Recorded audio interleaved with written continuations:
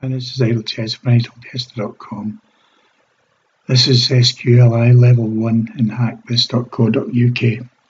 In this level you've got to gain the access to any user's account. And one of the ways to try and do this is to use some SQL injection. So if we tried something like this, and we pasted that into the username and the password, and press submit, you see that it passes a level of SQLi level 1. If you wanted to find out more about the SQL injection, you could go to user sites, something like this.